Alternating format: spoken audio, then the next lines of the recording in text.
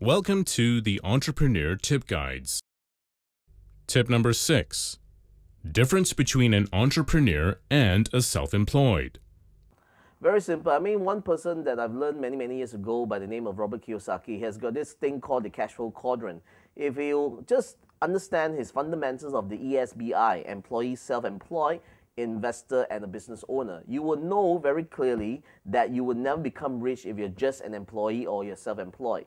You can be an employee and self-employed by having investment and also owning other businesses. But ultimately what it means is that until and unless you are a business owner and an investor, you will never become rich. And what's very important for people to know is this: if you're self-employed, you better not fall sick because you're one person, you're a one-man show, and you make sure you use your hands, you use your brains, you use your whole body to work and exchange hours for money.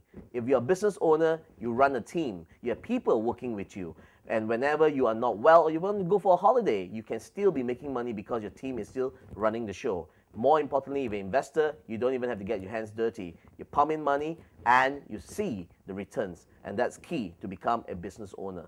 That's the difference between a business owner, an entrepreneur, and a self-employed.